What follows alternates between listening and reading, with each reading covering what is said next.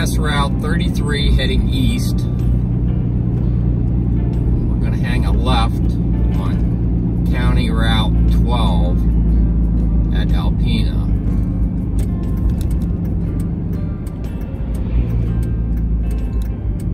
And that's going to take us to the lower Glady Dispersed Camping Area in the Monongahela National Forest.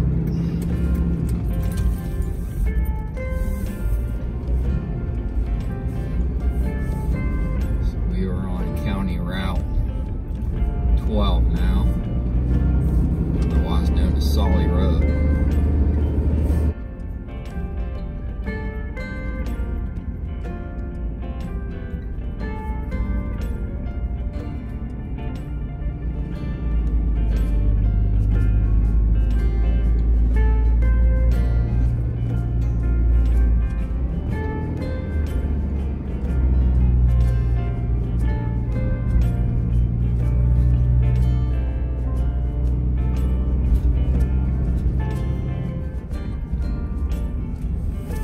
Still on County Route 12, Solly Road.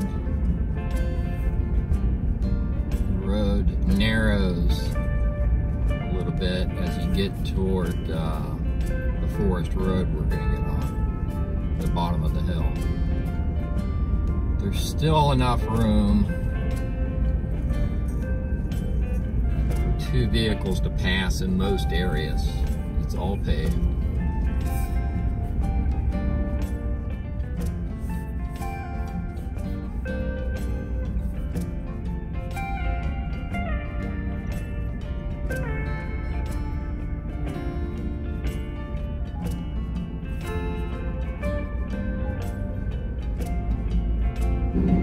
Okay, we're coming down toward the bottom of the hill.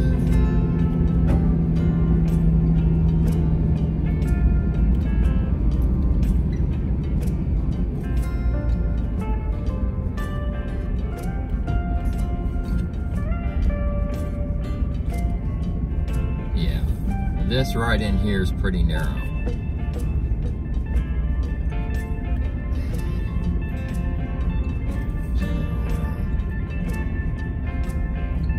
Two vehicles past each other here would be tight.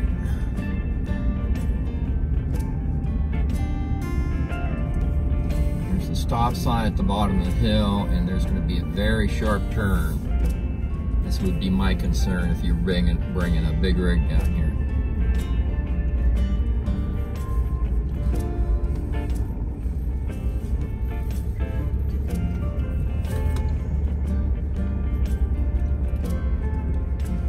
Okay, we're on, they call it Delta 162. There you go.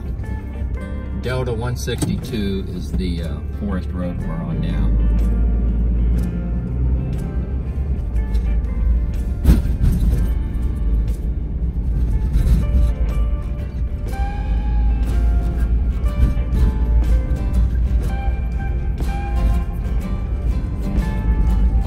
Left here is the Mylius Trailhead, which takes you up into the Otter Creek Wilderness. We'll stop and take a look at that on the way back.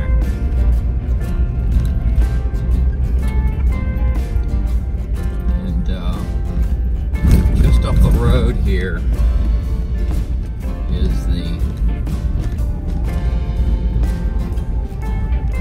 lower Glady Dispersed Camping Area.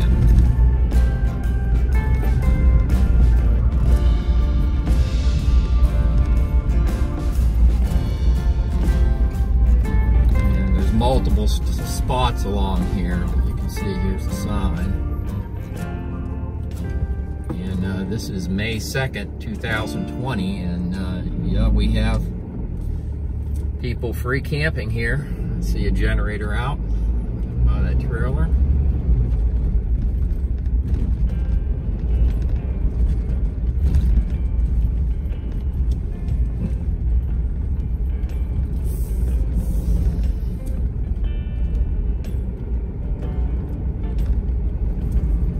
Quite a few people in here.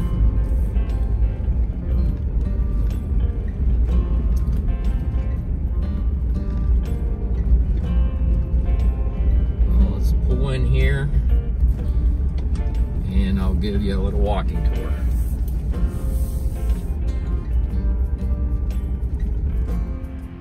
Okay, we're at the lower Glady Dispersed Camping Area in the Monongahela National Forest. Today is May 2nd, 2020. You can see there's quite a few campers here. It's 14 days free camping. This is a lesser known free camping area in West Virginia. In fact, if you look at the Forest Service maps and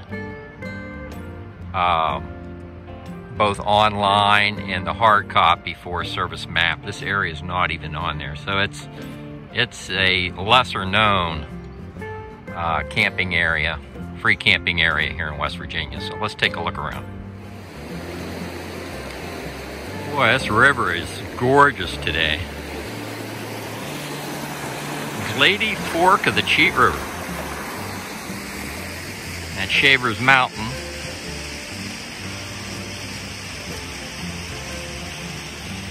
And, so let's continue. We'll walk down here and see what kind of campsites we have along the river. Here's another view of the river. And you can see that's part of the dispersed camping area. You got a fifth wheel up in there. A couple travel trailers. Got another one back in here.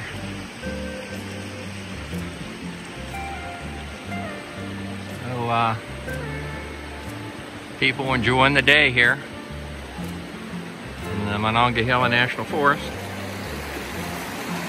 There's some more great sights down the stream here. Let's go check them out. And here's an empty dispersed camping site. Got a fire pit.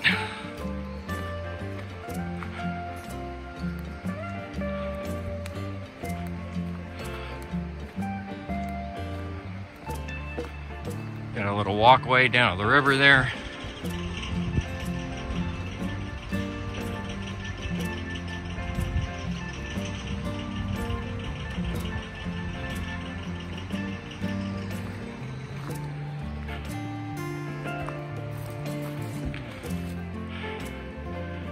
You got plenty of room for a rig.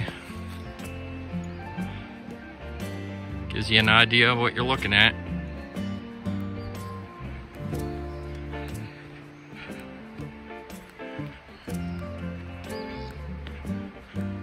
Here's another section of the lower Glady Dispersed Camping Area. Normally they would have, and I believe they have several of them, we'll go check it out, but normally they have these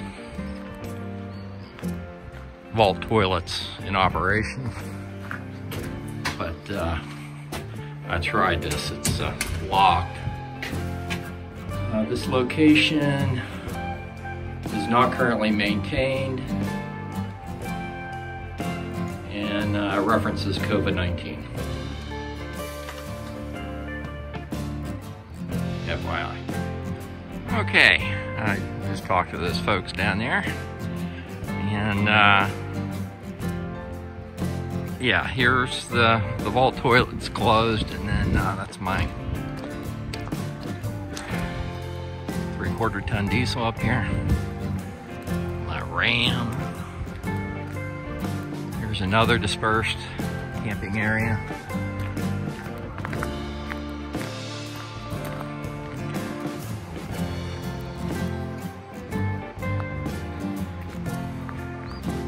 This would be a good tent site or van site,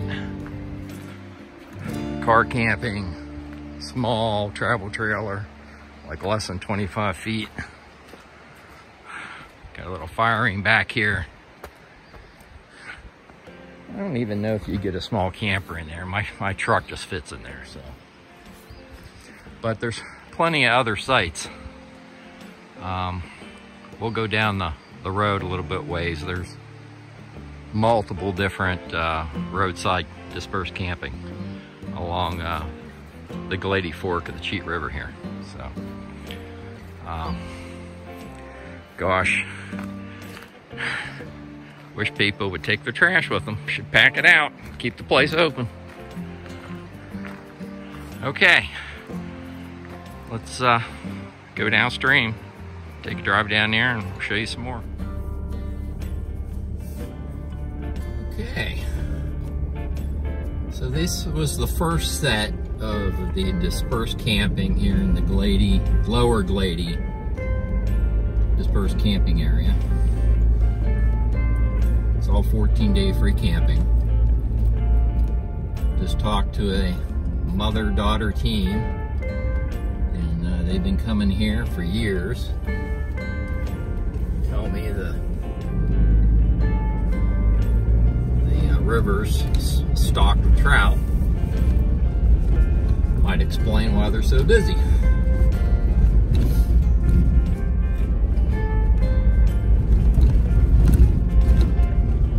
We're continuing down the forest road, and there's multiple other spots down here.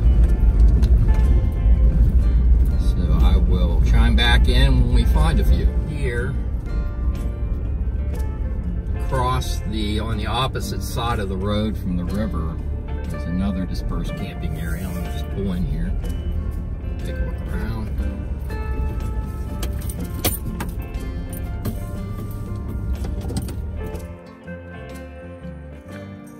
Okay, here's another dispersed camping site. This one's pretty long, and the clearance is okay. You could probably get a fifth wheel in there. I had looked a couple years ago, and I think this is one of the sites I had selected, because if you go down further down and you're on your way back, you could just back the fifth wheel in here. Wouldn't have any problem. Just my personal preference, I probably would not take my 38-foot fifth wheel down in here, but just because of the narrow access roads and a couple sharp turns, particularly that one on the bottom of the hill that I showed you. But people do bring their fifth wheels out here, so I just guess it's a matter of preference. There is no cell service down here. Zero, either on Verizon. Just got a little stream in the back here. And that goes up into the wilderness area. But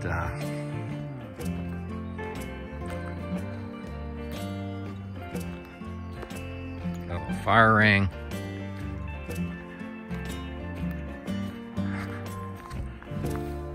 You can, I'm about maybe 15 feet off the road with the truck, and then you got all this left. So yeah, you could get a big rig in there if you're willing to drive out the narrow road. So let's pack it out LG6, whatever that means.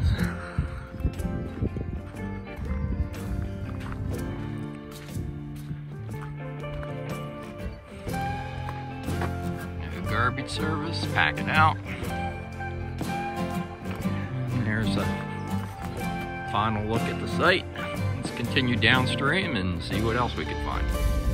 Okay, here's another set of dispersed campsites.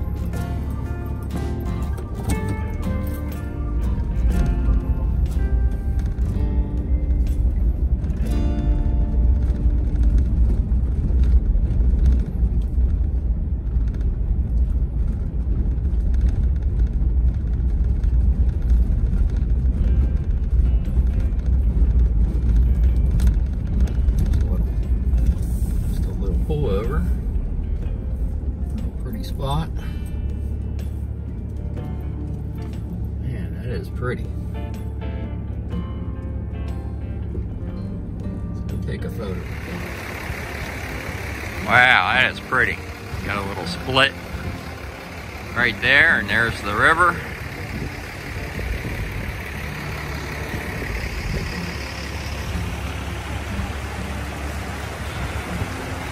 That's gorgeous. I believe there's more campsites further down, so let's go check them out.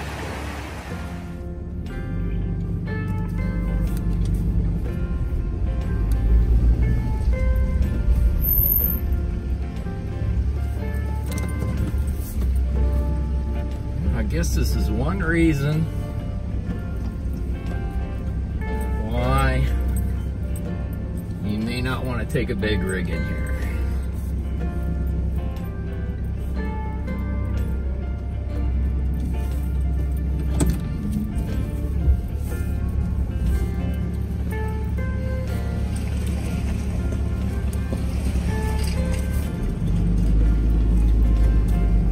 Good thing that little pullover was here.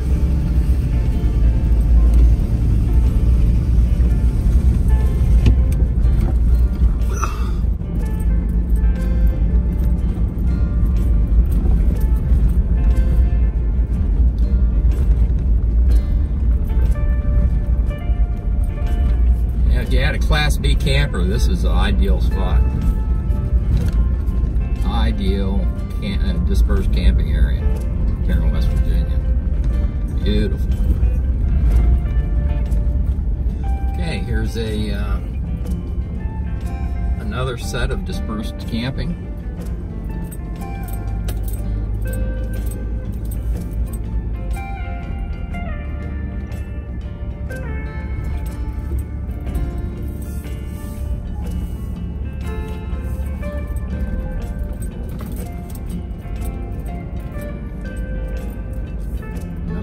Toilet.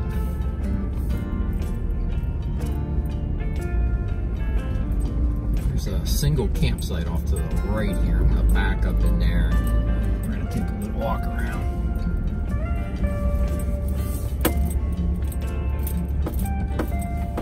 Actually, looks like we've got a little half moon here. We'll go up right here.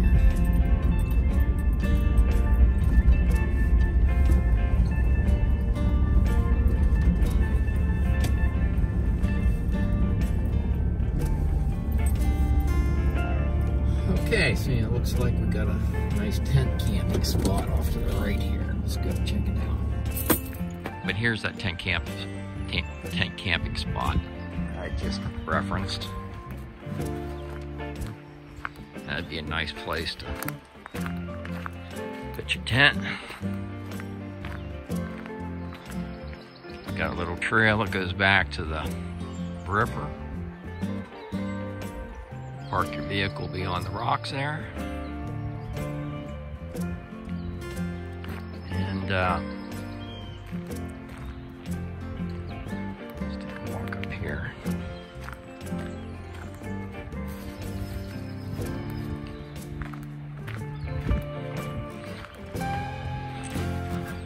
That's the Forest Road, and this is the Half Moon Circle where they had a number of different dispersed camping sites.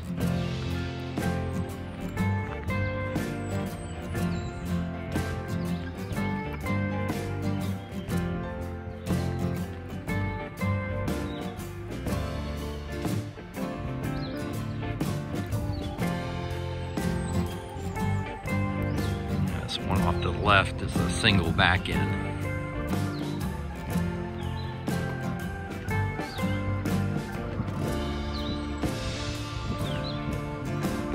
Fire ring back in the corner there.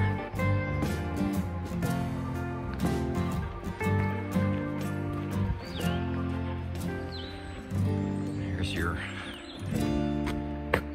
like I say, normally those vault toilets would be open, but they're locked up because of the COVID-19. So it looks like we got 1, 2, 3 camping spots in this one circle right here. You see that sign that says LG 14?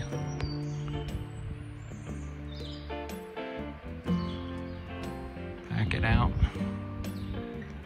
That whole half moon there where my truck is that campsite. And then the fire ring is just on the other side of that, my truck.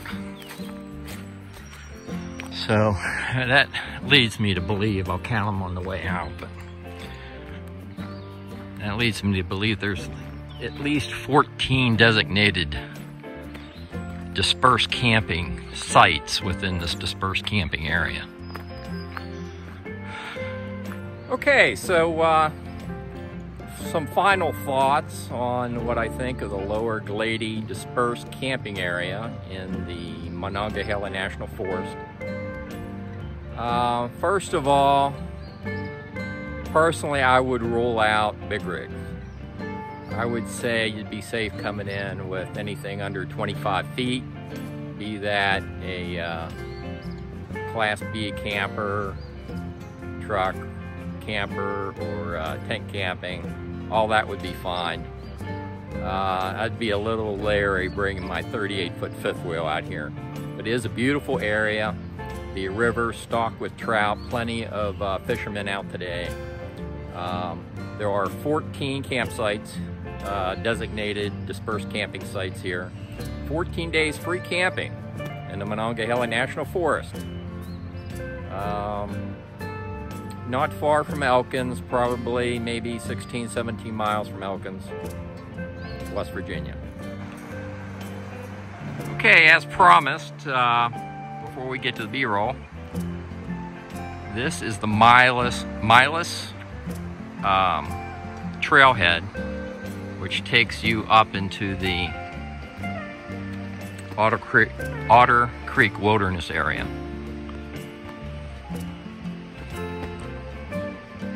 Got parking for,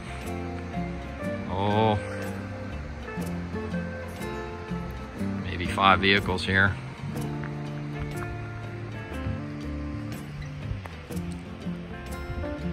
That's the beginning of the trail. And down there's the forest road. That's the Glady Fork of the Cheat River we were just on.